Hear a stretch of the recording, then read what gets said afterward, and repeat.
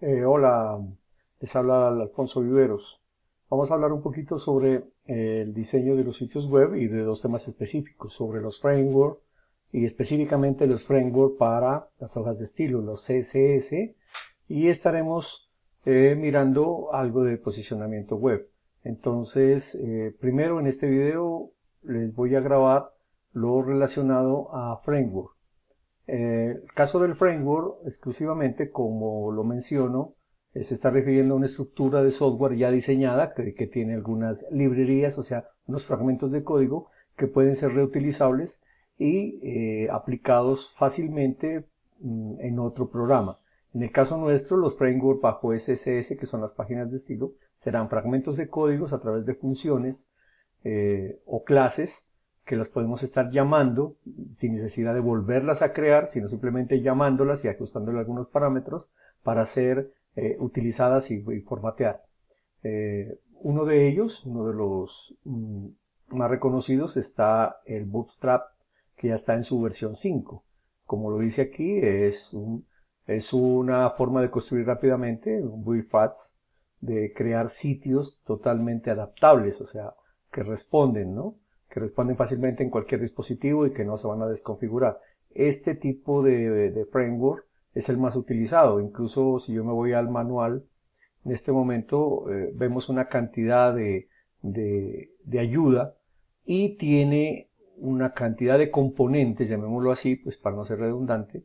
Por ejemplo, la forma de personalización, los colores, los componentes, variables CSS, la forma de dibujar. Entonces tenemos gridas, columnas, contenedores, tenemos formularios para ajustarlos todos a las HTML y que ya vienen reutilizables. Un ejemplo, si yo fuera a utilizar una grida, la grida me muestra cómo se miraría, por ejemplo, esta grida de 3 columnas, me muestra el código, dice, ¿y cómo trabajaría? Me da las explicaciones necesarias, normalmente están en inglés, no en español, y me habla mucho sobre las configuraciones de tamaños, lo que hemos hablado de que sea responsive, o sea, adaptable a cualquier dispositivo. Entonces habla de small, small medio, medio, large, largo, XL, X, doble, largo. Es decir, en últimas es hablando de las resoluciones. Porque las columnas que él crea, automáticamente el diseño está para configurado en columnas y las va a configurar de acuerdo a estos parámetros, simplemente de clases que ya están definidas. Es muy versátil, tiene una serie de contenidos que se pueden utilizar. Por ejemplo, si voy a colocar figuras, o sea, imágenes, mire, aquí me muestra cómo puedo redistribuir una imagen simplemente llamándola.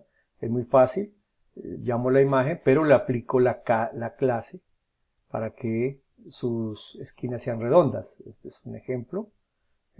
También podría ser el caso de las imágenes directamente, ¿no? O un reboot. Vamos a mirarlo, cómo se miraría.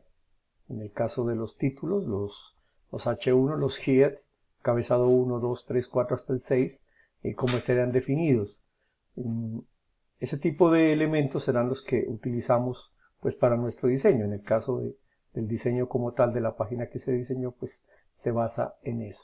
Es muy fácil descargarlo, es muy fácil instalarlo, así que les recomiendo muchísimo el Bootstrap para poder ser utilizado. Aquí abajo les dejo un video, unos enlaces donde hay unos tutoriales, sobre todo de cómo usarlo y paso a paso, ¿no? Ya estamos en la versión 5, la versión beta 3, así que se puede utilizar. Eso es todo.